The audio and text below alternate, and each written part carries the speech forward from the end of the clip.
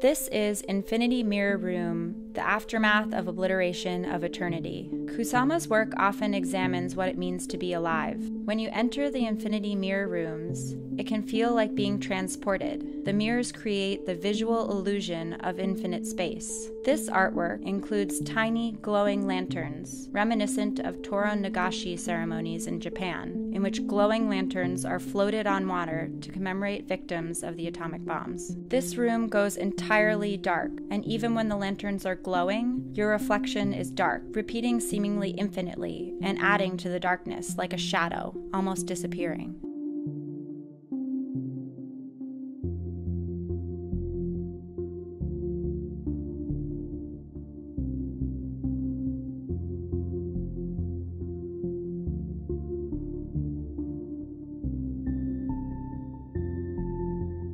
I didn't ever think of being an engineer as a career until I found out that it was a career. I was an electrical engineer right out of college, so then I wanted to teach people about engineering, not just be an engineer, making it a career that is very possible for anyone that wants to do it.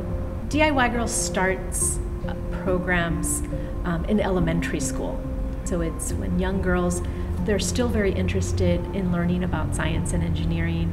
I've been in my new position with the city for 1 year, and I wanted to learn and contribute in the future. I definitely want to be in a position where I'm an advocate affecting change in the city, whether it's education or another area. I think the future is very bright.